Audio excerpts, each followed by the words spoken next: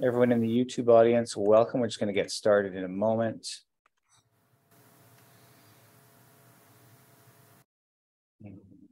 Let our live audience in here.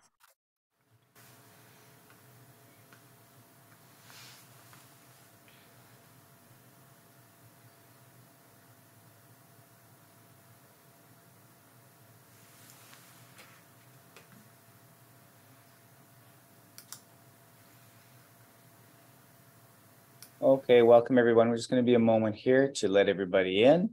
Welcome to those of you who are watching live on YouTube, on CCTV.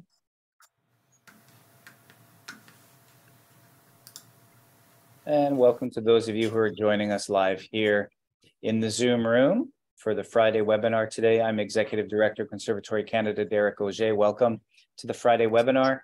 And today we have sort of the next in our installment on looking at teaching beginning piano. And we have Marjory Purdy back. Some of you may have seen our introduction we did to this series about 3 weeks ago, where we had a long hour-long discussion about many topics that we could possibly cover through a series about teaching beginning piano.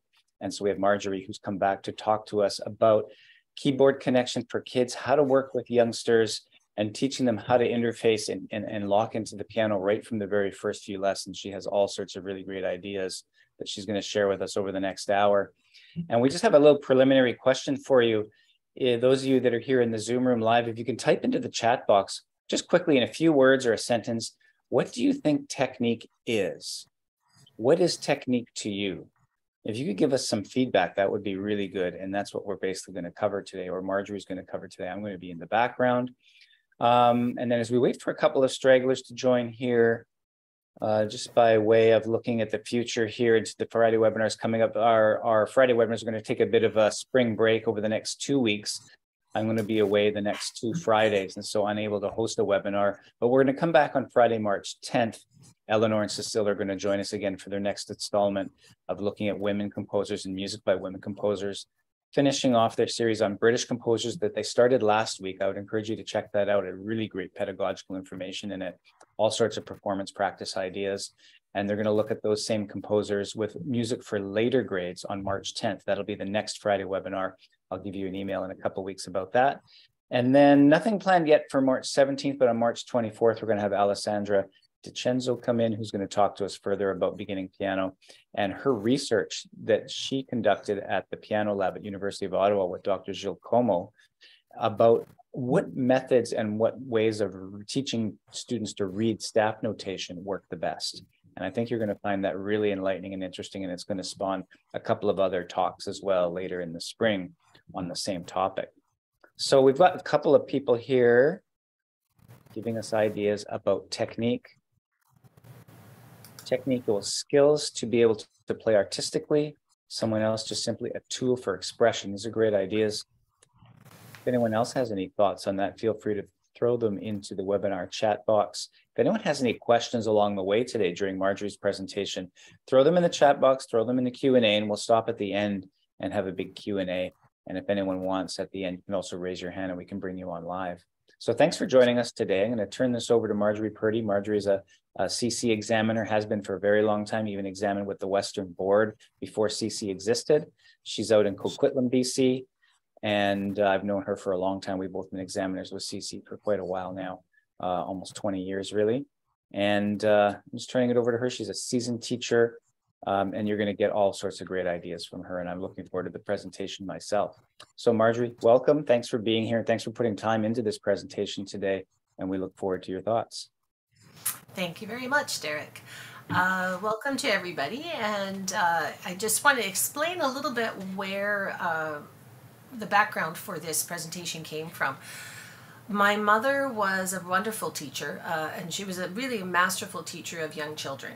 And so I used a lot of her ideas. And I also took pedagogy from a wonderful teacher named Winifred Scott Wood, and she also really informed how I did things. Now, she didn't necessarily teach us how to teach beginners. So I took what I learned from her on how to teach technique and what I learned from my mom, and I put the two of them together and came up with this way to try to help students right from the very beginning. And I really enjoyed the answers to what is technique. Over the years, I've given this workshop, it was at that time rather than a webinar. And I've had a lot of different answers: scales, chords, arpeggios, the ability to play fast. And I enjoyed the answers that people gave here because they're actually really online with what I think. One person said a tool for expression, another person said, I believe it was to play expressively. Both of those things, I believe, are absolutely bang on. To me, technique is the ability to play the sound one imagines in one's head. We've all had the experience of we imagine a sound and we can't make it. We don't have the mechanics sorted out to be able to make the sound we imagine. So we want to be free enough, and we want to have a pathway between our brain and our arm and our hand and our fingers that is clear and immediate. Okay, so if you hear an unwanted sound, you make the change and it's almost unconscious. You don't even realize you're doing it. And of course that takes years of training and listening, but we want to begin that training and listening right away, right at the beginning.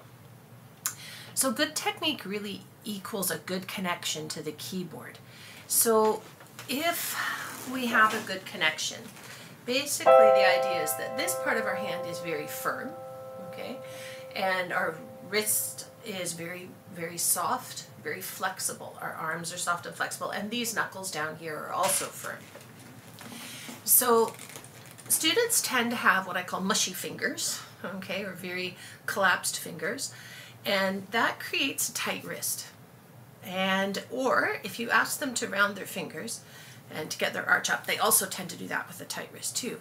So this concept of having firmness here and flexibility here, this is what we're trying to teach.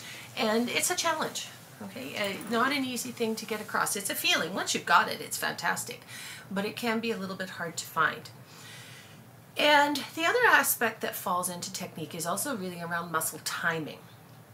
It's not just about muscle strength, but about timing. And it's having a pulse of energy for as long as required. So if we work all the time, we don't ever get any chance to have what's recovery, basically. So if I play a scale and I work all the time, I push on every note, I get something that sounds like that. Not the most musical scale you've ever heard. And it's tiring. You know, my speed is pretty maxed. Now, if I relax, and I don't work all the time, I'm doing it very, very quickly in there, play, release, play, release, play, release, play, release. Then I've timed it. I'm only using each finger for the exact amount of time I need it, and then I relax, okay? So for efficient muscle timing, we have to have relaxation. You're only using that muscle as long as needed, and only when you need it. The other fingers and the other muscles aren't working. Okay, so common signs of tension in your students and yourself too, right? We all do this at different times. Stiff wrists, high shoulders, and sometimes they only need to be this high. You know, it doesn't have to be a lot. It can even just be this. That makes a difference. And I call the crooked finger syndrome, right? Where things are, you know, they're playing with one finger and everything else is sticking up. So what's your role as a teacher? I believe it's to help the student find the easiest way to play, to work with the piano and not fight it, okay? The way of least resistance. When you play the piano technically well, it feels physically easy. Now, sometimes that takes more mental effort. It takes more mental effort to do that, but it should feel physically easy. So why is that important? Well, a lot of freedom. Right? When we're talking back to our definition of technique, the ability to play the sound you hear in your head, that's hugely rewarding and encouraging for the students because they can play well and they experience less difficulties. Now, technical exercises are one way of achieving this. It's not the only way, but thoughtful and consistent practice of this is a way to get it. And they're basically like the drills in sports. They just provide tools. They provide tools for things we're going to use to play pieces or to improvise or to compose, whatever it may be that the students want to do. And this kind of study can begin in the first weeks of lessons, and they set up habits for a lifetime. And this is a wonderful time to have students to do this with. It is much, much easier to do this with beginners. Young children learn to play with ease. They learn very intuitively. Their brains are not hardwired yet. They're very open. And they pick up an awful lot just by watching you do. That's why they learn languages so quickly, or they can pick up a sport much quicker than an adult can. And of course, good habits are much easier to learn correctly from the start rather than trying to change them later. So the first aspect is to get your students sitting well. And I know that that can be hard with some of the little ones. So we're going to just talk about what's the optimal place to be, realizing that this is a journey and a lot of young children are not going to be there on the first lesson, or perhaps even sometimes that first year. Or you might get them there for 5 minutes of their lesson. You know, you're working at it over time. You want to have their feet flat on the floor. A lot of them are little, so you might need a stool. And then it's important that they're in the right place at home. So, you know, you don't have to buy something expensive. I have an IKEA stool here that cost, I think, $5 or $6, 18 years ago when my kids were little. A lot of people have it in their house if they have young children because their children stood on stools to wash their hands. So I usually say, do you have a stool? Just put it there and you can use that. I like this one because if they stand up on it, it won't tip. I have another one that's a bit higher, but it tips and that worries me. You want to be careful they don't have 1 foot forward or 1 foot back because that puts the hips out of alignment. The back, you want the back to be straight, okay? I'm in my office chair here, but you want the back to be straight. And I use the idea of a marionette puppet. That there's a string that goes from here up to the ceiling, okay, and that keeps your spine nice and straight. And the shoulders are down and relaxed, and if kids have high shoulders, I get them to lift them up and then let them down with a nice big sigh. The sound effects are very important because then we have a giggle. Now, freedom of arms. This is very important as well. We want to have loose elbows that are floating, not glued to the side. We don't want to play the piano like this. As one of my students called it, that's the T-Rex piano, the T-Rex dinosaur playing. So we want to have some space in here. And I use the idea of balloons under the elbows, okay? If our elbows are glued to our sides, this really wrecks the position of the hand because it tilts your hand sideways, and then you would be playing an instrument like this. Well, the piano is like this. So if you let your elbow come out slightly, like not crazy, but just let it come out slightly, then your hand is at a level, in this case at the same angle, the same level as the piano. Now, from a teacher perspective, the support to do that comes from the muscles between the shoulder blades, the ones that if you're rowing like this, you can feel them moving. If kids' elbows start to go down, I just gently remind them with my hand, or if, say I talked about balloons or bubbles, I'll say, oh no, the bubbles are going to pop. And we do things like that just to make it a little bit more interesting. The wrists, you want them about level with the hands. Not too low, not too high, because you're going to use energy. Think of the energy like water that's flowing down here, and it's flowing into the keys. If the wrist is too high, the water shoots off this way. If you're down here, the water pools. So we want that energy to go in here. I am a little bit high. Mostly that has to do with my glasses. So I can see what I'm doing. I should technically, if I'm playing, be a tiny bit lower, but my glasses are trumping so that I can see. And that's also another thing, is just having an adjustable chair in terms of getting the arms at the right height. I do have one. It definitely makes things easier. Sometimes students don't have them at home, and I'm like, well, experiment with something to sit on, see if you can find something in the house, because it really makes a difference. And in terms of finding the right height, you want the arms just about level with the piano, maybe just slightly higher. And don't want them way down here, and we don't want them way up here. And in terms of how far, I know some teachers use this. To me, if I do that, I'm actually a bit too far away, so I prefer about here. I feel like I'm ready here. I just sort of say to students, your elbows are just slightly in front of your body. If you are like this, you can't move. If you're like this, you don't have control over your arms. So if you're here and you can swing from side to side, you're in a pretty good spot. Now, you're trying to convince students that they need to do this, and it is not always easy. I will sometimes, and everybody can try this, if you hunch your back, lift your shoulders up, tighten all your fingers, and wiggle them. Okay, and then sit up tall, relax your shoulders, and wiggle your fingers. This is significantly easier.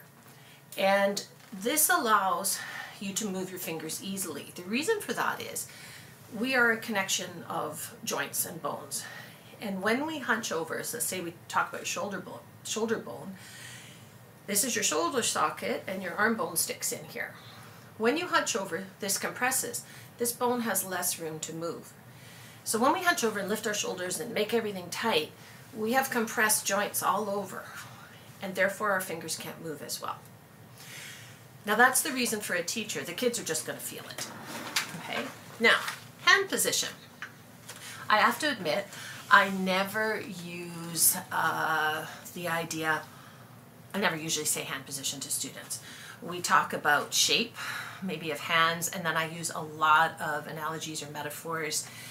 But what we are looking for is we want to have round fingers, which everybody knows, of course, and these knuckle joints, particularly this first one, very engaged. All right, so I use the idea of igloos, pencil tip fingers, spiders, bunny paws, bear paws, teddy bear paws, bridges. Some kids are really into bridges or building. Arch. I tend to use words like that. Know your student. I use Captain America's shield. If they walk in with superhero t-shirt, whatever I see or I know about my student, then that's what I will use. Little exercises you can do, and I do this one right at the first lesson. I call these circles, and they're going to touch their second finger to their first finger and just press and stop. Press, stop, press, stop. And they do that 3 times for each finger. It also has an added bonus I'm finding lately. Some of the kids, their manual dexterity is not where it was maybe 20 years ago. I think maybe people aren't coloring or doing as many things. And some kids putting 1 and 5 together is actually really tricky, and they need to go like this to get it. So it also just really helps with just getting that, just beginnings of dexterity. Trouble zones in hand position generally will be the outsides of the hands, whether they're the thumb or the 5th finger. The 5th finger is quite problematic. A lot of times you see kids fall down. Right? When I'm adjudicating, I'll see a lot of students playing their 5th finger like this. Or the other one is just turning on its side, so playing like this. And think of it like the nail is facing this part of the piano. When we do that, we turn our hand at an angle again. But the piano is this way. So I try to sort of say to my students, is your nail facing the fall board? Okay, that's where you're looking for, and we want this joint out. Now this is tough, it's a little finger, and if you're teaching a small child, it's really tiny, and they don't have much muscle behind it. But we work on it, we try to get square on the tip of that 5th finger, and we work to build this muscle. And I'll sometimes get them to touch mine, which they think is hysterical because it's so much bigger than theirs. Then we have to talk about the thumb. Thumb's also problematic. A lot of times students play down on the side. Again, this pulls your arch down, pulls a hand position out of where we want it. So we want to be a little bit more perpendicular, and you want to play on the corner of the thumb. Sometimes I draw a dot on there, as long as it's not going to come off on the piano. Check your pen first. And draw a little dot. It's like, are you on the dot? Okay, just to try to get kids up on it a little bit. So why is it important to have the hand position? You cannot have good technique without it. You can practice and practice and practice and practice and practice and practice, and eventually you're going to run into a wall with your facility, no matter how much you practice. This arch is what catches the weight from the arm, okay? And if it's smushy, it doesn't harness the weight we're trying to put into the keyboard. You need these firm knuckles. And I use the idea of skating. If you skate, can you skate with wobbly ankles? Can you run with wobbly ankles? So this part is our ankles. And if they're doing this, you're never going to be able to go very fast. And I'll also show them, I'll play a scale as best as I can with my fingers falling down, and that's about my max. All right, and then I'll show them one with my fingers up. And say, well, I can play fast. I know how to do it. I've learned how to do it, but I can't do it with my fingers falling down. And they're never also going to have a good tone.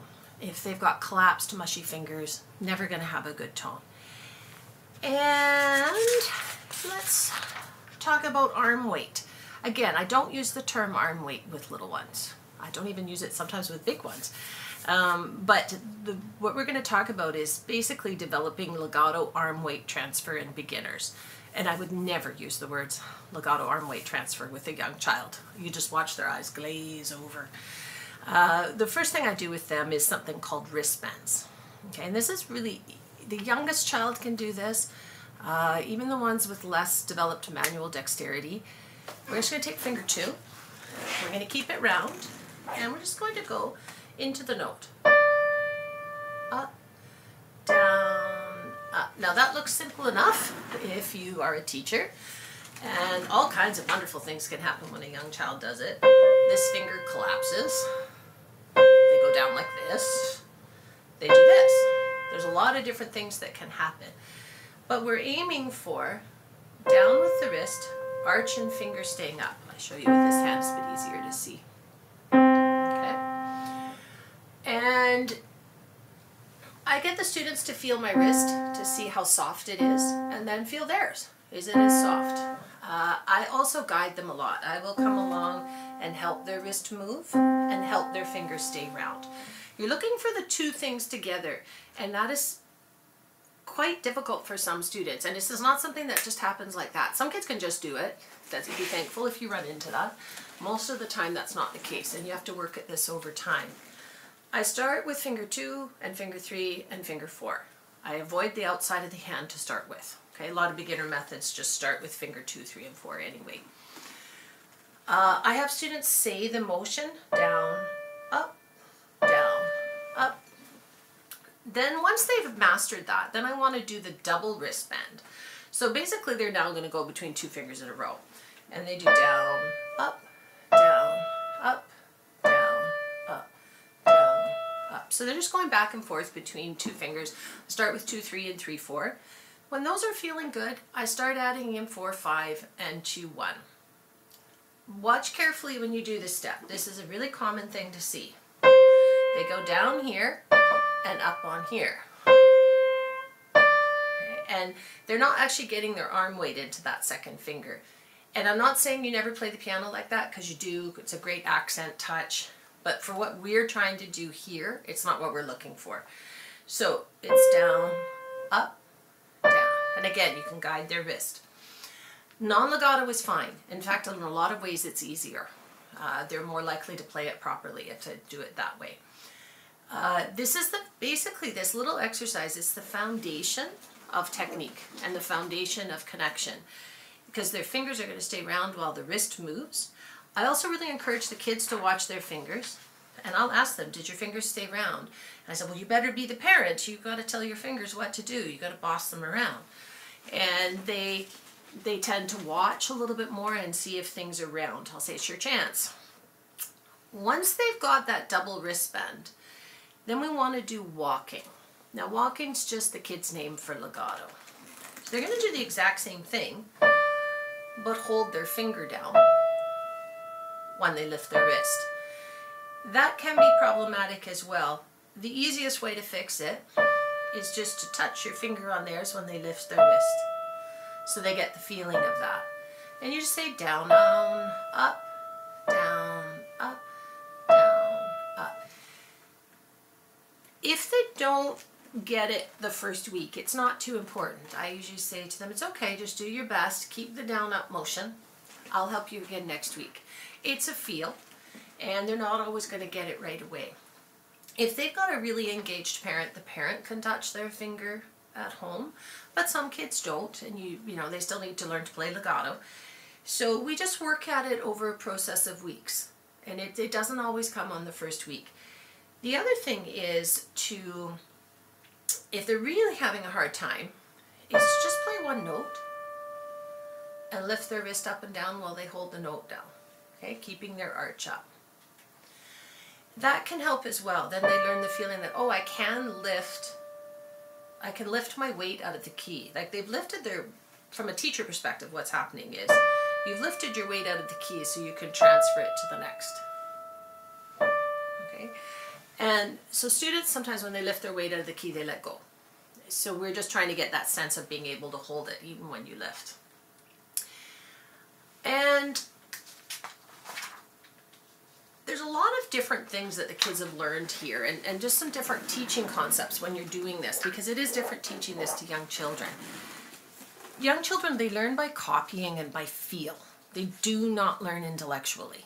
So I'm showing you intellectually because you are adults and you do learn this way. But then I transfer it into how is a young child going to learn this. I use as few words as possible when I'm teaching this. I start with demonstrating and then I add words as necessary. I see what they do and then I add in, okay, that worked, don't need to talk about that, that didn't, we're going to talk about that. And then I also only try to refine one thing per week. No child is going to sit and do what I just did easily. They all were going to need some tweaking and some refining. If you give them too much to fix in 1 week, they balk. Okay, and then some kids this is hard depending on their dexterity, and then lots of praise when they're working on it. Not necessarily when they get it, but when they're working on it and working towards understanding it and feeling it. Through all those exercises I just showed you, there's no rush to add new things. There's no rush to move on to the next step. You're better off to wait until you're sure the student gets it, because this is a very cumulative process and you need a strong foundation at each step before you add the next one. If you move too fast, it gets too difficult and then kids are discouraged. You've created an environment of failure, which is you never want. You want an environment of success. That builds confidence, and also, frankly, it's really important for the joy of learning and practicing. Now, the rate of progress you make is going to depend on a few things. Age is a big one, and also the level of coordination, and sometimes their ability to focus too. Now, when we do this, you might think to yourself, how much are we going to do this? I usually do this for maybe 2 to 5 minutes at the beginning of the lesson. I think it's really important to start teaching a little bit of technique right from the second lesson. And how much I spend depends on the day, to how much attention I have from them, what kind of day they're having, what else we're doing. Maybe we're preparing for a recital. I don't spend very much time on this. But I do it every lesson for just a short period of time. And I've set up a habit that I want to continue for as long as they study piano. I've said this is important, but just by putting it first and by doing it every week. This leads, and I tend to do technique first in lessons all the way through with all my students. So they've learned to walk with all their different fingers, and they're an expert walker now, between 1 and 2, 2 and 3, 3 and 4, and 4 and 5. So they come to their lesson and I say, oh, you're so good at walking. We're now going to walk with all your fingers in a row. And we're going to play something called the key song. Now the key song is just a fancy name for a pentachord. So I'll show you, I'll just change my camera so you can see. All we do is C, D, F, G, wait. That's the key of C, wait. Chord. Very simple little exercise. We do it hand separate in both hands. And should be fairly easy. If they've learned to do their walking well, this is an easy step to do. The new addition is the chord. Now you may have noticed I just used finger 1 and 5 for the chord. There's a really good reason for that. When you start putting 3 in, kids tend to do this. They pull their elbow in, they do weird things with their hand position. It kind of comes out like this, and then 5 doesn't sound. When they use 1 and 5, you're developing that arch. It's a lot easier to check that they're up on 5, and also check the angle of their arm, that they don't pull in their arm to help their thumb, but instead they have their arm over their 5th finger. Their fingers are little, they need lots of help. Thumbs are big, they've got a lot of muscle. They don't need the help. And after you've played 1 and 5 for literally months, and you think, okay, yeah, they've got that, you can add the third finger in, and it usually goes in within a week or two quite easily. And they don't lose that sense of keeping up on their fifth finger. Now, things to emphasize when you go to the pentachord or the key song. You want to keep the fingers round and still keep that wrist moving down and up on each one. Okay?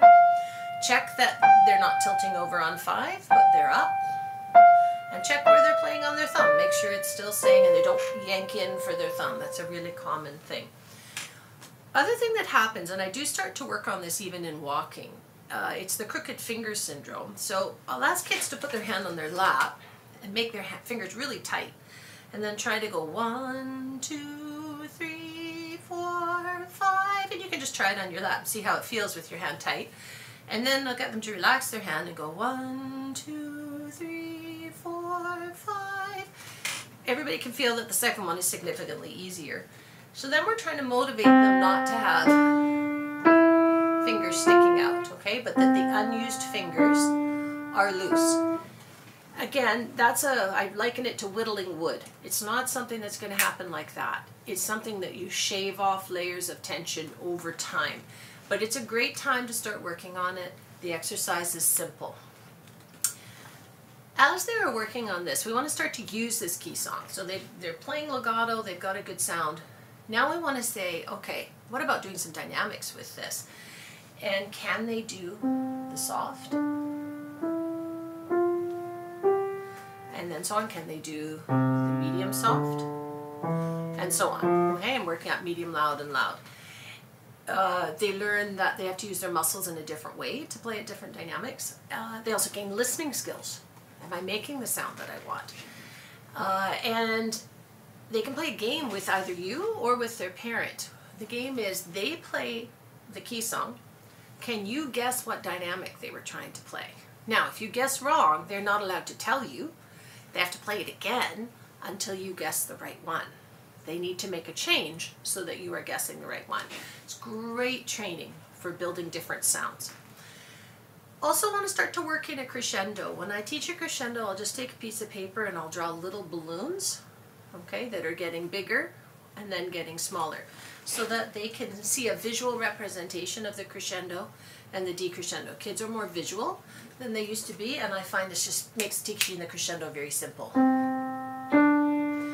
So that each finger gets louder than the last one, and then vice versa when you go down. I also do a decrescendo and a crescendo, not just one way, but flip it the other way. These steps that I'm talking about can take weeks or even months, depending on your student and how old they are. But when they've done them, they've learned to play legato, they've learned to play with different dynamics, they've learned to play with arm weight, good hand position, and good tone. Well, those are all very, very, very important things. Now, we do not always play the piano legato. Sometimes we play staccato. Now, there's different kinds of staccato. The one that I like to teach young children is actually forearm staccato. There's finger staccato, and there's also hand or wrist staccato, but we're going to do the forearm staccato. The forearm, a lot of kids don't know what the forearm is, so you want to first explain what the forearm is, that it's going from their elbow to here.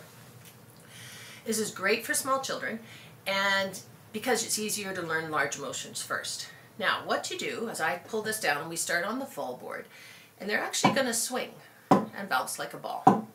Okay? You have to have very firm fingers to do this. If their fingers collapse, it doesn't work. The wrist is actually straight. It doesn't bend. It's straight, but it's not tight. And they just bounce like a ball on here. Watch with little children that they're only swinging from their elbow. A lot of kids will do this. You notice it very easily with me, but if you're dealing with a small child, their arms are so little, you might not notice, but it's really just from the elbow. Then they're going to play random notes. Any fingers, any notes, doesn't matter. When that's comfortable, then you just take it into the key song. C, D, F, G. When that's comfortable, then you're going to do that with different dynamics. So this is a small ball. And then you can have a big ball. Okay. Other things to keep an eye on. or ways to help students. Some students have a hard time feeling this, and I'll get them just to sit their arm on top of mine while I bounce so they have the feeling of it. A very common problem is they go down and then they bounce up faster than they go down. And I'll ask them, does that what a ball does? And they think about it and they're like, no, the ball comes up the same speed you bounce down. And I said, well, that's what Jordan needs to do. And I will often also play beside them, right? And I'll like, notice how I'm timing it.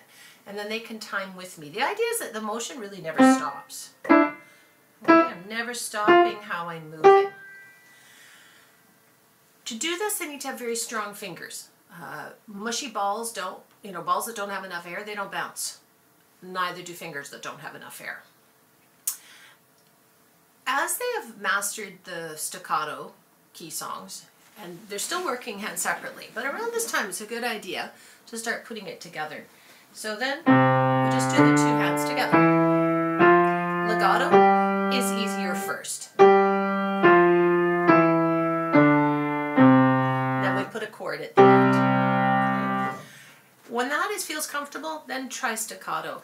Sometimes they have a hard time, especially around here. Different things come out, whatever it is, and then we just do this. We just play that finger maybe 5 times. And then keep bouncing. This is the other one. So we might bounce on that one 5 times. Okay.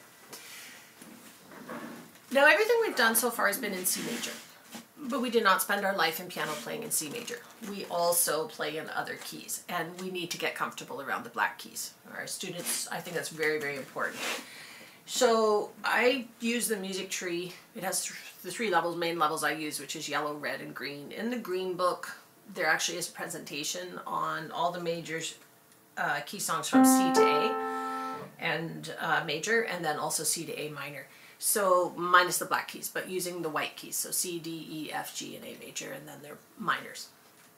And I will use those. So around, I said, oh yeah, let's move that into your key song practice. We're going to put that in your technique practice. So if they're starting to do them around different ones, as soon as a black key comes in here, this happens a lot.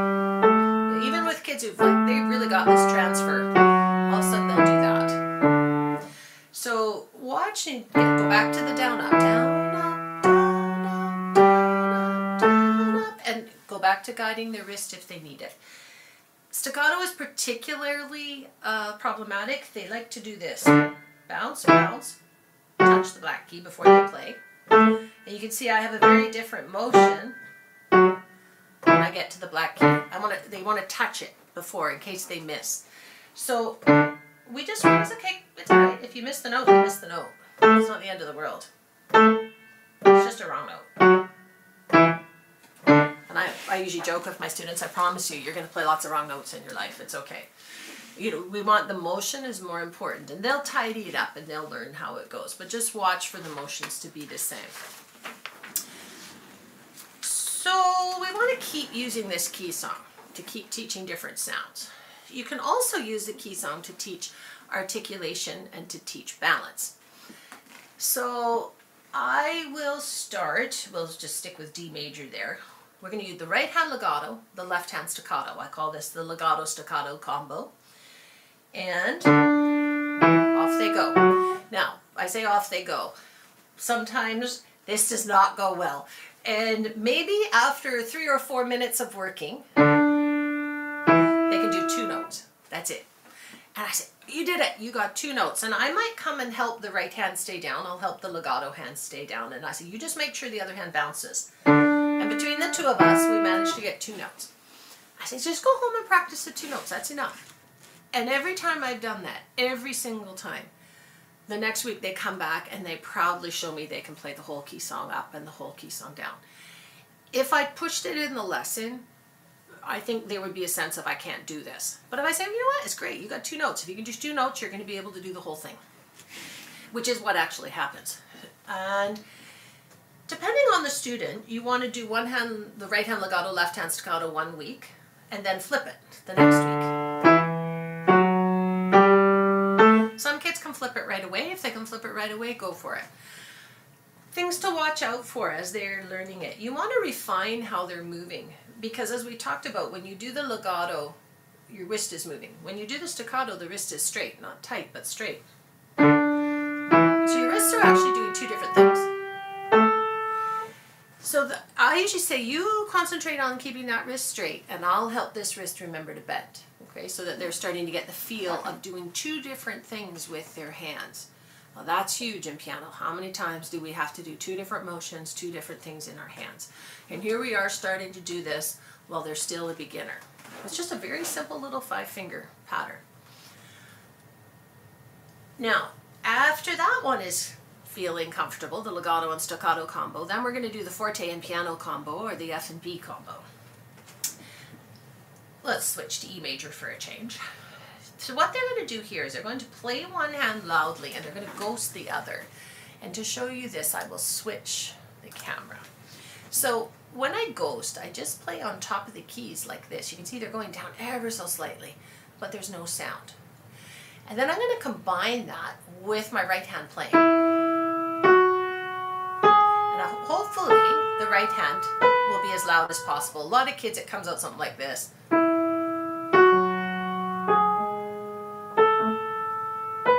And you get some of the notes sneaking in the left hand, the right hand too soft, different things happen. You want to do this exercise for a couple of weeks until they can play this hand loud and the left hand is ghosting. Now, if the odd note sneaks in the left hand, it's absolutely fine. In fact, it makes the next step easier. Because what you're going to do with the next step is all the notes are going to sneak in a little bit, or they're going to be half ghosting. They're going to be like half of a ghost. And they won't always sound. Some of them will still disappear, just like that. And that's okay. It's not going to be perfect. And it's important to emphasize that, because sometimes what happens is when it sneaks in, the kids think, oh, or it doesn't sound, they try to play it again, and then it always comes out too loudly. So I said, don't worry about it. It'll come. And over time it does. You also want to do the reverse, the left hand loud, the right hand ghosting.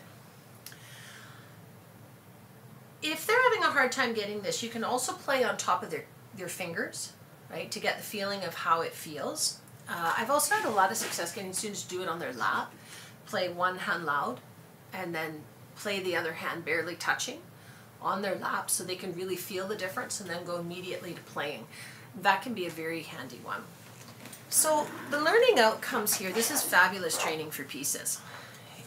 You have trained things hopefully before they need it in pieces. There's physical motions that have been mastered, doing different motions at the same time between the two hands. You develop listening skills. And this is so much easier when facing challenges in pieces. I've come to pieces and said to my students, and I go, oh, I'm like, no, you can do that. You've been doing it in your key song for 3 months. You're fine. You know how to do it. And they're like, oh, okay. And that's a wonderful thing.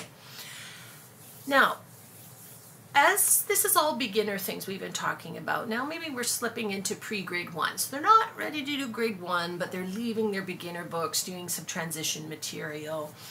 And you want to start preparing them with some scales. And I like to start with a thumb under exercise. This is a very important exercise. And I at one time tried skipping it. So I thought, oh, I don't need to do this. I could just do it in scales. Didn't work. I've gone back to doing the thumb under exercise. This is to teach the proper use of the thumb. A lot of times people fall down when they play their thumb, but the thumb actually has to work independently. You have a knuckle back here that's the same as this one. And you need to play from there as well as using this joint. Okay, there's kind of a combination of that motion. And it's important to learn to do this because otherwise the scales sound like this.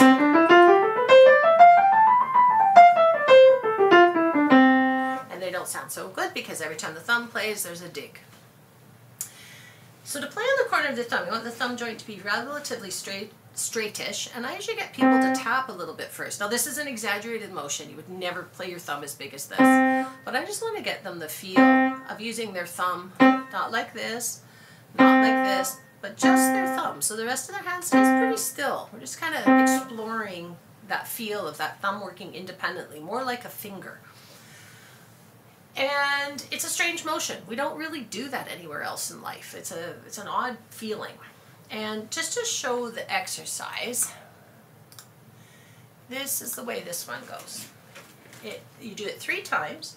1, 2, 3, 1, 3, 2, 1, 2, 3, 1. So you can see it's the beginning of the C major scale. Just the first 4 notes going up and going back. And you do the same thing in the left hand, only starting on middle C, go down to G, and then come back. And you do that 3 times as well. Now, how do you present that to a student? I use the idea of an igloo. So my thumb is Marjory. Marjory is going to walk into the igloo. This igloo is so fascinating. I'm going to stand up and look around. I'm so excited I can't even sit down. And then I'm going to walk back out. And it was great, so I'm going to do it again. And I'm doing it a 3rd time. And each time I only stand up. The reason for standing up is it's very common to fall down on that middle one, but we actually want the thumb to move away from the hand. You keep the walls of the igloo round. If the walls collapse, like, oh no, Marjory's getting crushed. When we come back. And we don't always use Marjory. It could be whoever I'm teaching. We'll use their name or whatever we want. Then let them choose a name, but we give the thumb a name. And watch that 4 and 5 are relaxed. I'll say, oh my goodness, look at that igloo. It's the strangest igloo ever. It's got walls sticking out. And we want to keep it slow. And this is the other reason I like the igloo one, because this particular igloo is built on ice. And if you go too fast, you're going to slip and you're going to fall if you run. So you have to go slowly.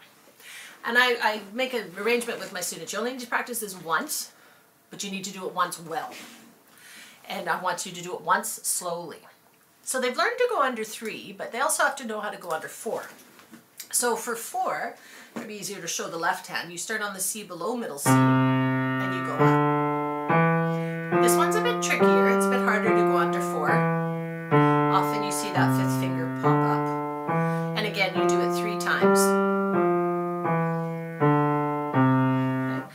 The right hand starts on the C above middle C. Up. And it's important that the thumb, you don't want the thumb to hang around outside and then suddenly scooch in, okay? You walk into this igloo gradually, just behind the finger that's playing. Once they've learned to do the thumb under exercise well, it transfers very easily to a scale. A scale is just the 2 thumb under exercises put together. They already know how to use their thumb because we've done the thumb under exercise. They know how to stay up on 5 because we've been working at that in the key song forever and also in the chord. They hopefully know how to use their fingers efficiently. They've got their unused fingers mostly relaxed, if not completely relaxed, from both the pentachord and the thumb under exercise. So now we're just going to walk. Now one of my students said to me, oh, this is like the igloos are joined together with tunnels and I'm going to my friend's igloo. So this is great, and I use that still to this day. Okay? And we go to Johnny's house or whoever's house. We have a lot of fun with it. And a lot of the best analogies or metaphors come from your students. So that leads to a scale. The scales actually can be quite effortless to teach with all this preparation beforehand. Sometimes scales, I used to find them technically a lot of things would happen, but by doing all this preparatory work, the scale itself is actually pretty easy. I haven't spoken today about how to present a scale, like in terms of do you read them, do you teach it with theory? That's a whole other thing. I'm just talking today about the technical aspects. We also want to start to prepare students for triads. So I'm going to talk today about a triad exercise. The thumb under exercise, the triad exercise, and the trill exercise, these all come from the Victoria Conservatory of Music. When I was younger, they had an examination system and they had their own technique syllabus, and there were some wonderful exercises for preparing things. And so these exercises come from there. The syllabus is no longer published, but these are the exercises. And they're not hard to understand. So triad exercises, you're going to teach the concept of wrist circles. Now any motion you do on the piano, the idea is you're shifting your arm weight behind the finger that is playing. Now we're going to circle that. Okay, we're going to use a circle to do that. Before we've just been going like this, just from one note to another. Now we're shifting that weight in a circular motion. So that's a little bit different. And the left hand, the motion goes clockwise, and in the right hand, the motion goes counterclockwise. Not everybody gets that, so you could also use the idea that when the fifth finger starts, the wrist goes up.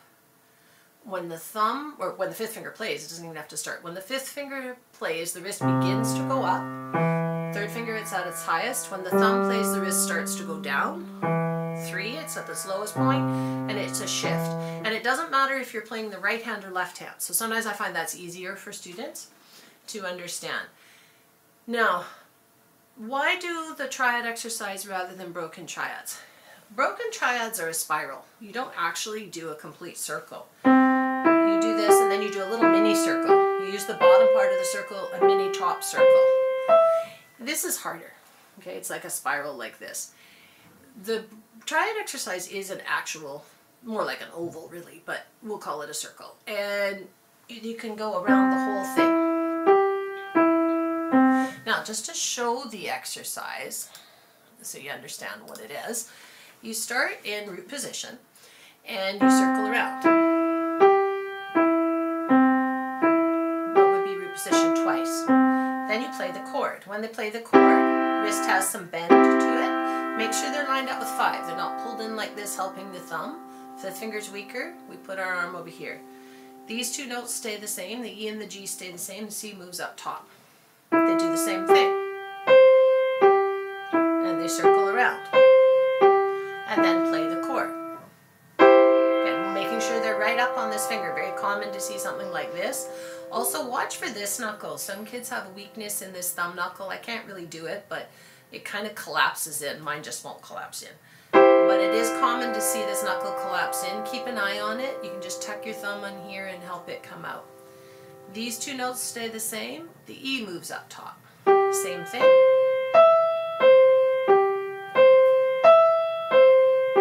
And then there's a chord. And then we get to the top.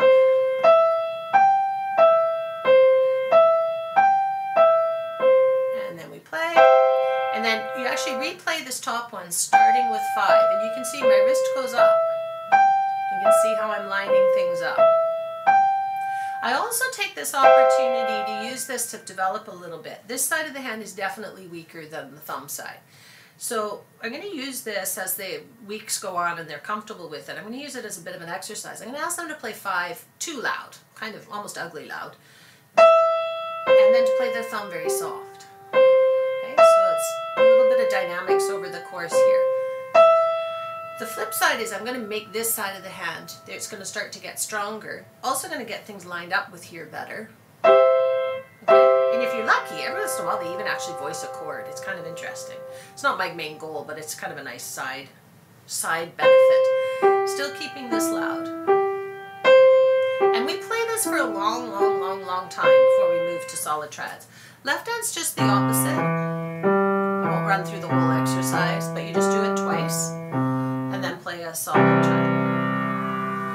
This is really the essence of connection. Your wrist is moving, it's flexible, and the fingers are firm. Watch the third finger. When they're circling, sometimes you see this and it collapses, but it needs to stay round, especially here. Once it collapses, the whole arch under here, it collapses. And you can get kids to feel it. I'll just do it on my hand. I'll go like this, and then I'll collapse it, and they can feel it flatten. You can just try it yourself where you are. Have your third finger with your arch up, then collapse this knuckle.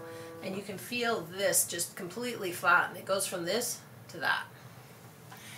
And we, of course, don't want that. That's the whole thing that we're trying not to have. Okay, that we're trying to develop that round arch. And then the other exercise that I like to teach is a trill exercise. A trill exercise basically is teaching rotary. So it's another, now we're taking that motion and we're working it over 2 notes. And I like to play them maybe a Mozart trill, just so they have an idea of what it sounds like. Oh, this is what a trill is. And they're going to, and sometimes I'll get them to put their hand on my wrist so they can feel that I'm rotating. They can see how I'm moving. Or Generally, children really love ornaments if they're not terrified of them. So the idea of this is to prepare the ornaments that they're going to play later on. We're going to actually start this motion now, so by the time it pops up in a piece, no problem. They're going to, oh, I get to finally use it. So I have them feel my wrist. They're going to rotate back and forth. We want to keep their fingers close to the keys. Now, the first week they may do something like this. That's okay, just as long as they're rotating. Watch the elbow though. You actually have two bones in your wrist. When you rotate, those bones roll over top of each other. You can feel it if you just keep your elbow steady, put your hand on top of your arm, go like this. You can feel the bones rolling on top of each other. If you do this, you can also feel the bones don't move. So a lot of kids will rotate like this. And it can be tough to spot because, again, their arms are little. So keep your eye on it. I get them sometimes to put their hand under their elbow. And they're going to rock back and forth. Keeping any rocking motion to start is fine. And then we want to work on getting that elbow steady. Work on getting the unused fingers loose. That's a big one. And again, I'm going to show you how the exercise goes. So we start with 1 and 2, and we just rotate from side to side. 3 and 4 and 2 and 3 and 4. Then we go to 2, 3. And this is where you might start to see some of these other fingers pop up. But we wanted them to be as loose as possible. Again, we're just keeping our eye on getting these unused fingers loose. Watch the thumb too. Sometimes the thumb goes like this. And again, we want that to be loose. I once had a student whose legs moved like crazy, and I was like, do you need the bathroom? And she said, no, when I relax, my legs feel funny. So when you get to 4, 5, you really see all kinds of crazy stuff. But you want them to be able to rock back and forth with 4 and 5, like so. And then we come down, 5, 4, and so on. You work your way all the way back to the beginning. It's not a fast exercise. It's about getting the rotation and getting things slow. You can't have a great trill with your fingers super high. Okay? If you have super high fingers and everything's tight, it's a terrible sounding trill. It's inefficient. It doesn't sound great. Same with a wavy elbow. It doesn't work. And I'll demo those as well. I demo a lot what happens if you don't do something, and so that kids feel more motivated to do it. So the kids have learned an awful lot of stuff here. So before they've even hit grade 1, they understand basic motions of piano playing. Now there's still some more motions to teach, but these are these are basic ones. They've got legato touch, forearm staccato touch, wrist circles, and rotary motion. So there's an awful lot that they've gained in there that they're already doing. Now a big part of teaching is, you know what your students need to do. A bit like being a parent, you know what your kids need to do, but that doesn't mean they always do it. So how do we do it? So I talked a little bit already about having a priority in lessons. I start this process right in the second lesson, as I talked about before. Really good to start when students are at a young age. They're really eager to learn, and they're very keen to please. Okay? Little ones they're so enthusiastic, and they have a lot of excitement.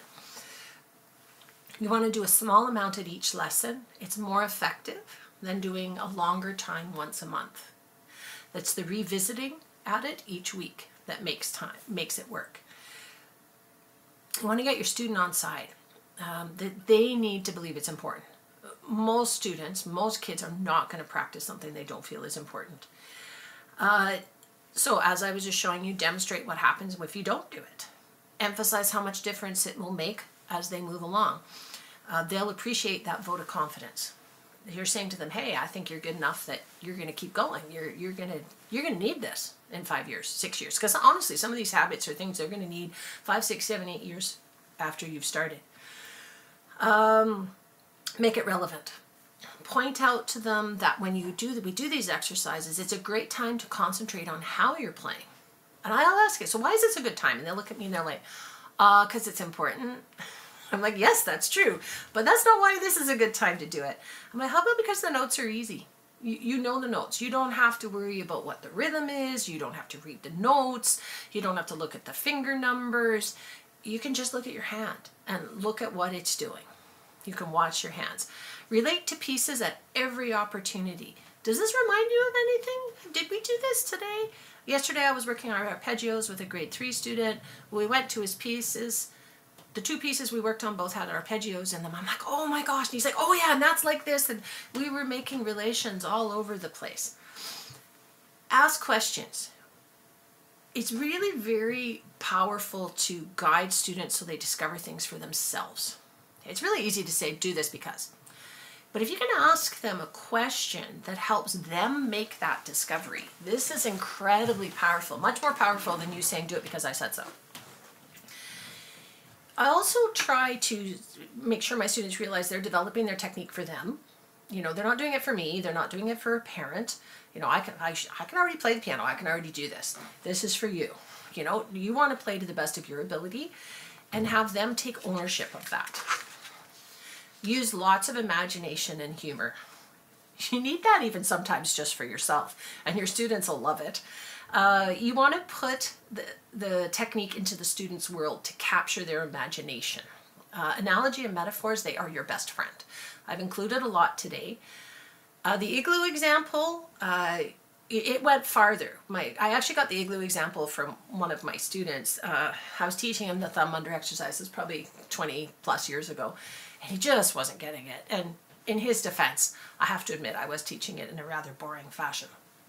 And I finally, out of desperation, came up with the igloo.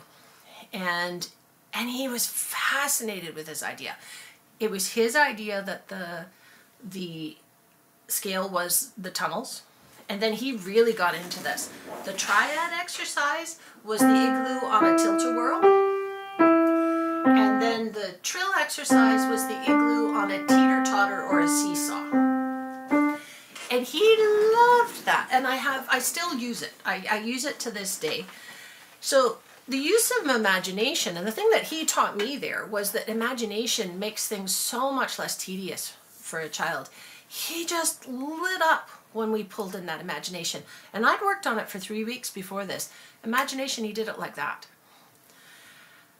Young students, they don't absorb abstract concepts. They're just not going to get them. They just glaze over, they tune out. You need to make it real for them. Something that involves things that they care about, not little fingers where millimeters make such a big difference. Involve your students. A lot of the best ideas will come from them. And then humor. The power of a laugh to reset the brain is enormous. Students stay more focused when there is enjoyment, when they're having fun. Now, motivation. The motivation involves repeating and reminding, reminding and repeating and repeating and reminding as many times until you're going to go insane. It's never going to happen without that. However, to keep your sanity and your students' sanity, be creative with that. You can use a lot of nonverbal ways. This is often best. There's no disruption to the piece or the exercise, and you can change the way they're playing without stopping them. So I will do this a lot. You know, if their fingers are like this, I'll do this. My students all know, oh, got to get my fingers up. If something's happening on the left hand, sometimes the right hand's better because a lot of us sit on the right side. I start to stand up to walk around to the left side. Often by the time I get there, whatever was wrong has fixed itself. And I move my wrist in the air. So if they're doing the triad exercise, even without playing, I'll just do this. And they're like, oh, right, I got to remember to do that. If they're not using their thumb properly, I bend over like this. Again, by the time I've bent my head down, usually it's fixed itself. I play with my students a lot. Students pick up a lot from watching what you do. I'll play on top of their fingers. I'll play on their arm. Sometimes if I want to check what they're doing, I'll have them play on my arm and I'll say, well, yours feels like this. This is the feel we want. That can save you buckets of time, buckets and buckets of teaching time. There's also verbal ways. Round your fingers, igloo, bunny paw, no wobbles, quarter of your thumb. I write giant reminders with highlighters across their practice book with their lesson practice notes. I'll draw a picture. I make sticky notes for them to put on their piano. And I draw a little face of me and whatever the reminder is, and they're supposed to put it here or here. This is a great spot. And interestingly enough, when the pandemic started, I had a senior student and an upright piano, and this end of the piano was entirely covered with sticky notes. There was probably 15 to 20 of them there. I think she'd saved every sticky note I'd ever given her, and they were all on the piano for reminders. And I said to one of my students, now you've got to remember to do something this week. And he said, don't worry, Marjorie, there's a sticky note on my piano. I was like, okay. So you can use that very creatively. Another thing that is so important is just teacher perseverance. Everything I've just said may or may not work. And sometimes it'll work for some things and not for others. And then you have to persevere. Students really have to believe on some level that you will insist that they do it. And you're not going to give up until they get it, and then don't.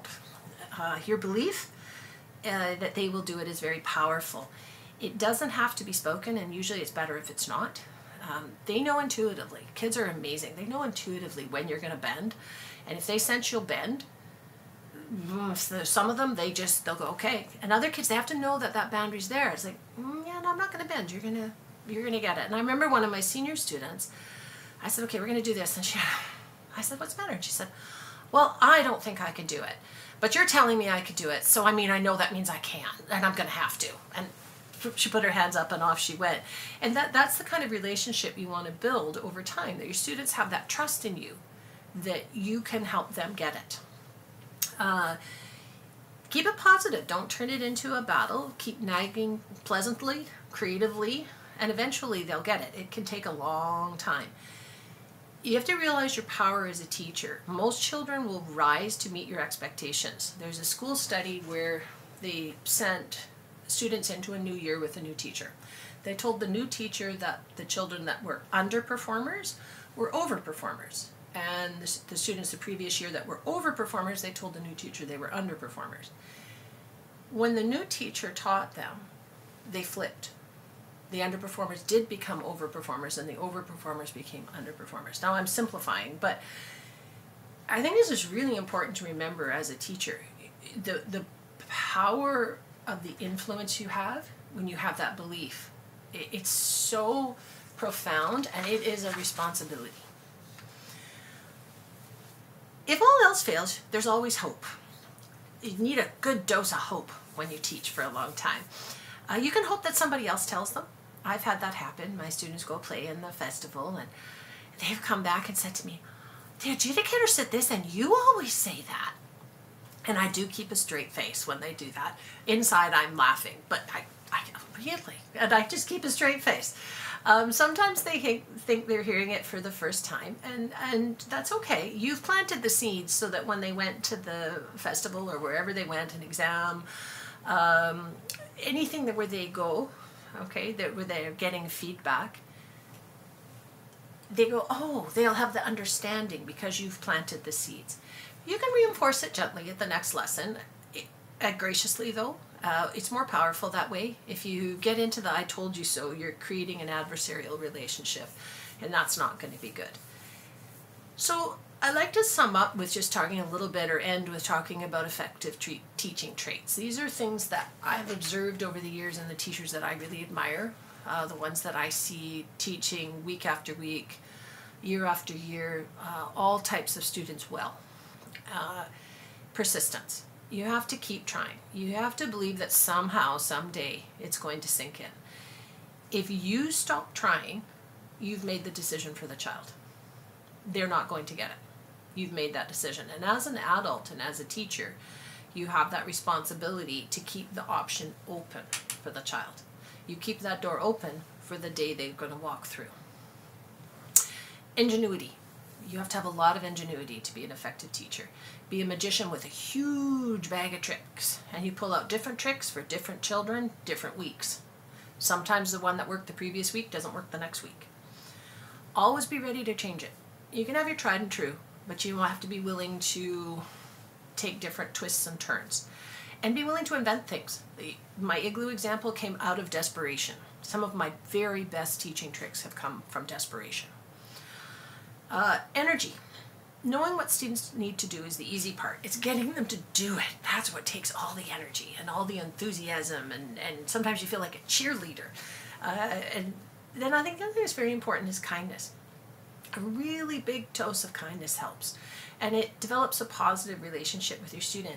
Sometimes I'll tell stories about my journey, like when kids are like, oh, my fingers are never going to be round. I tell them the story of when I was around their age, and I was maybe 7 or 8 or 9, and I went up the street to Mrs. Tweedale, who was a I mostly studied piano with my mom, but my mom would send me to Mrs. Tweedale occasionally. And I went up and she said, Marjorie, dear, you need to play with round fingers. And I looked at her hand and I thought, oh, Mrs. Tweedale, my fingers are never going to do that. And I really genuinely thought my fingers are never going to stay round like hers did. And my students absolutely adore that story. It gives them hope. I think also you have to realize the reward of what you're doing.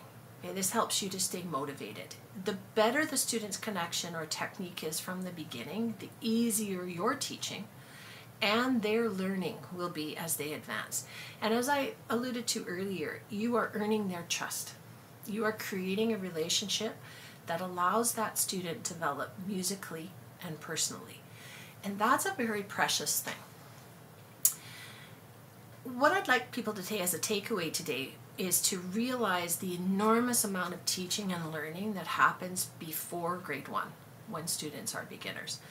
I've heard, not teachers per se, but I've heard people say, oh, it doesn't matter what teacher they have when they start. It boggles my mind because you have an immense responsibility. You are setting up their attitude towards learning. You're setting their hands on the keys. You're developing habits, practice habits, and a connection to the keyboard and an attitude toward learning that will set habits for a lifetime. And that's what I have to say today, and thank you all for listening. And I don't see any questions in the question box, but if anybody wants to add anything in there, if I need to clarify anything, please feel free, and I happily answer. Absolutely. Thanks so much, Marjorie. Wonderful ideas here. So many great things for us to take away. Yeah, anyone, any questions, throw them in the chat box, the Q&A. We have one here right now. LaDonna is asking, are there any suggestions for double jointed fingers in young students? And I'm assuming that's where those joints break so easily because they're so flexible. I'm not a good one for that because my fifth finger is double jointed here. The only one you can do is try to keep it up. And the circles is the best one for developing that. If I really think about it, I can keep, my left one, it really is badly double jointed. I can keep it up, but if I play chords, it does straighten. There's nothing I can do about it. I do try to help kids. I've managed with my right one to get this one up. It's really the circles is the best one that I have run into, and then just asking kids to keep it as round as they can. I have found that if I start with students when they're young enough, the double joints seem to work themselves out over time. I've not had as much success when they're transfer students when they come and the habit is deeply ingrained. Mm-hmm. Just a testament to getting all these things right from the start as quick as we can. As best as you can, at least planting seeds. So sometimes these seeds don't sprout until later, but if you've planted them, there's a chance. If they're not planted, they'll never sprout. Yeah. And then how to plant them. You've given us so many neat, humorous things, images to use with our students. And of course, we all have our own, but I think that's just a wonderful way to approach kids. You have to approach them on their level in a way that gets inside that childlike mind and it piques their curiosity. And something else you said too about using as few words as possible. I often talk to teachers about that as well. I think that's really key. The more musicians don't like to be spoken to necessarily, they actually like to practice things. And sometimes we get talking a little bit too much with them. Well, and I think often if you tell a child everything you're going to do before you start, there's a large segment of children that freeze. They after the first piece of information, they're like, because they can't remember all those things. And they're so stiff before you even start because they're terrified because they can't remember those 10 things you told them. Whereas if we just start and then I gradually add one thing at a time, some of them are still nervous, but it's a more manageable amount. I found the pandemic hard actually because so much of my teaching with young children was nonverbal, and then the pandemic hit and that nonverbal did not work very well. It was very, very hard. I settled with having an iPad up here and then a computer over here. And on the iPad was my face, so I could at least do my nonverbals. And they could see them in front of them. You know, I'd do things like this and this while they were playing, and I could get in a small amount of nonverbals, but it was very tough. It probably turned me into a better teacher. I had to use more verbals and get my descriptions more succinct so that they could understand them. But it was tough. Yeah, I can relate to that too, not having started a beginner for at least 5 years until this year. Suddenly I have four of them. And I'm trying to get back to that nonverbal approach, trying to shake off what happened during the pandemic when we had to dictate so much. Um, and I find students, maybe they're just not quite as receptive as they used to be to the nonverbal cues. Maybe it's just going to take time. I'm not sure. Or my own comfort level with it. I'm not sure yet. Yeah, I'm not sure I've run into that. I find though that I'm almost teaching without teaching. They don't realize I'm teaching. That's what I think it is. You're teaching and you're molding without them realizing you're doing it. Yeah. And I remember watching both my mom and Mrs. Wood teach, which were two of the just such pivotal people in my teaching journey. And they both had that ability. I can remember we used to have to teach in pedagogy, and we'd spend 15 minutes teaching something. And then Mrs. Wood would get up, and in 3 minutes, she had done and way better than what we tried to do for 15. It was just, she was so efficient in how she knew how to do things. And that's also time. I know that I supervise and mentor a number of junior teachers, and they're always joking. Their students come to have master classes with me, and they're always joking, oh no, it's my humble pie day. Because they come in and then I will reteach something or teach something, and they're like, how do you do that so fast? And it always makes me laugh, because I think, how on earth did I end up being able to do that? Because I remember being in their shoes. But that's experience and time. Yeah, and it does. Sometimes I don't know how I teach things. I know I need less words than I used to 15 to 20 years ago. Many less words. Yeah.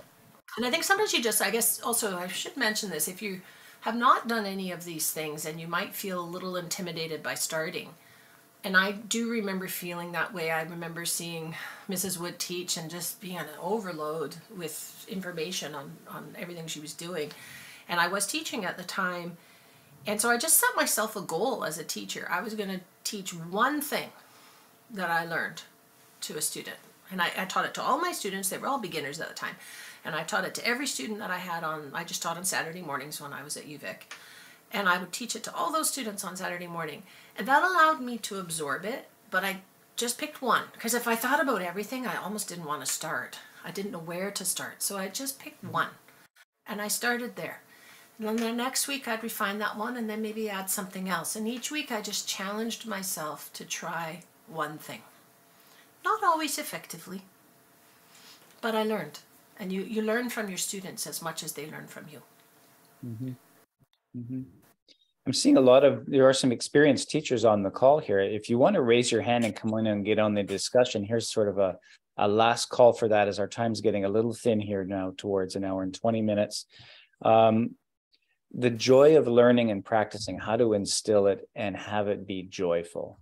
This struck me today too as something really important that's sometimes missing, and you can sense it in the lessons when we're being so detailed and getting them to do so much and use so much of their brain. It's easy to forget that, right? Mm-hmm. Yeah, I think so. And I'm definitely better than I used to be at finding moments to smile, laugh, stretch, figure out what's important, where we really need to focus, and where we can bend a little, where we can be a little bit more relaxed, where, okay, now this is where I need to take advantage. This is the crux of what we need to do. And the other times, I have two students, honestly, they need to stand during their lesson. And that's new for me. I've never done that before. I've created a rule. Both feet have to be on the floor. That's my rule. And they both tested it this week. I said, no. If you don't keep both feet on the floor, you have to sit. So they were planting both of them. But they both said to me they found it easier to focus and easier to see the music, actually. It was really interesting. That's neat. We didn't do that during technique. During technique, we sat. But when it was time to read new pieces, and they actually sat the way I would like them to while they were playing their prepared work that they practiced. But when we got to new things, they really felt they needed to stand. And that was just a small shift. And I was like, okay, well, we've done our technical stuff, and sure, why not? Let's try it. And, I don't want them dancing all over the room, but with the 2 feet on the floor rule, they felt like they were getting a little bit of bending that they needed, but I still had parameters around it, which kept it from getting out of control, which is important. So I think it's figuring out how to bend, but still keep parameters around it where the children can learn. In fact, standing helped them learn more. Yeah. Yeah. Okay, we're pretty much at our time. I'm not seeing any other questions here. If anyone has any questions, feel free to email us and let us know. Otherwise, Marjory, thanks so much for putting so much time and energy into the presentations. You were just a wonderful mentor, and I've always enjoyed talking about these sort of things and geeking out on piano teaching with you. And the fact we could share this with a larger audience now is really wonderful, and I'm sure we'll have you back to talk more about these things. So thanks so much. Thanks for your comments in the chat box there. And have a wonderful couple of weeks, everyone. We'll rejoin you again on Friday, March 10th, when Eleanor and Cecile will rejoin us. Hope you all have a great weekend, and bye for now.